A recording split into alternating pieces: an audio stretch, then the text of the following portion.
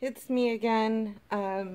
So I had my surgery yesterday and I just wanted to give a brief update. Um, it went actually very well and it was, they kept me very comfortable. I had to check in at 11 and my actual surgery was scheduled for 12:30. So I went in and they started me on the pain medication by needle and the fluids that they put in through a needle in my hand. I don't know what it was, so, but it helped me relax.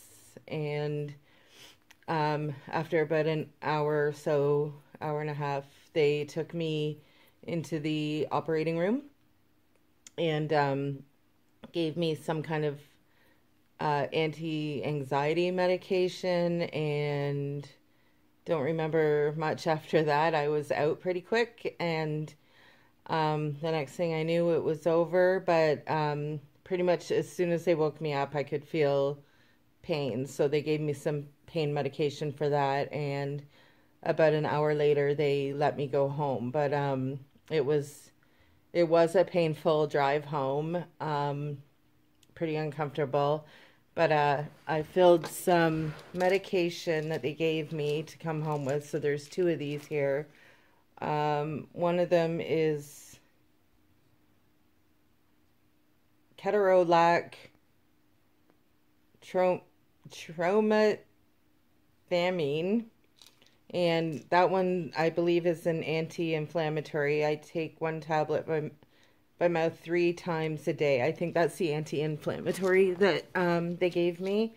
And then they gave me some Tramadol. Sorry, I'm back. My camera cut out there for a second. So I think I was talking about Tramadol. So I can take these every 4 hours, and this is for pain and stuff. So these have been helping me out a lot since I got home yesterday. So anyway, like I said, they were really nice in the hospital, treated me really well and kept me nice and comfortable and made sure I was taken care of.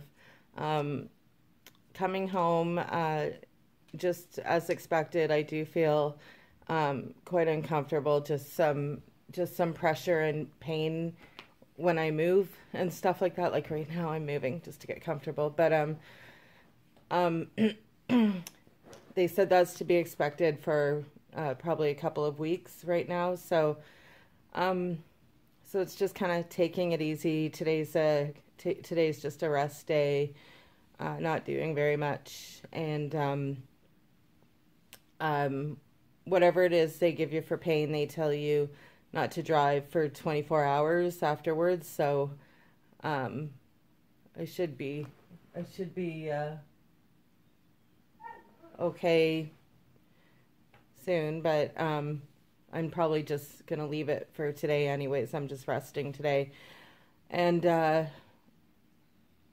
so yeah, not to drive for 24 hours and just to rest up today and continue taking the meds, and that's about it. And just to kind of take it easy, no heavy lifting and stuff like that. And then they tell you kind of what to look for downstairs after you've had this procedure. Oh, by the way, the procedure I had was the LEEP procedure and the uterine, the D&C for the uterine scrape. So after this, they schedule you for a follow-up appointment. So I'll get the results of those on April 25th.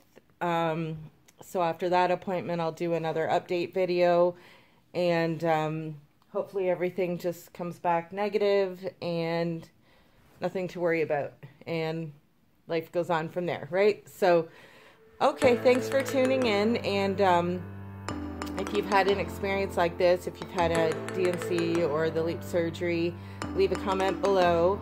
If you can like and subscribe, that would be awesome. Like I said in my last video, I want to turn this channel around for people who have been through, you know, any kind of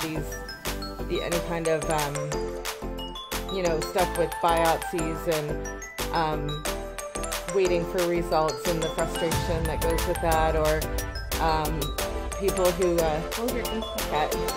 people who live with fibromyalgia and chronic fatigue syndrome, because I have that as well, so that's something I deal with daily. So I'll be posting videos about that a little bit more, and so I'd like to create a small community here on YouTube around you know, people, warriors. I like to call, in my other groups on Facebook and stuff, I like to call the people who wake up and go with this kind of stuff, the warriors of the world. So so if you'd like to be a part of that community, like below, subscribe, hit the little notification bell, and hopefully we can all start chatting and create a little community to help each other on our journeys, and to get up and go and help motivate each other and things like that. So anyways, again, thank you for tuning in. Hope you all have a great day, and namaste.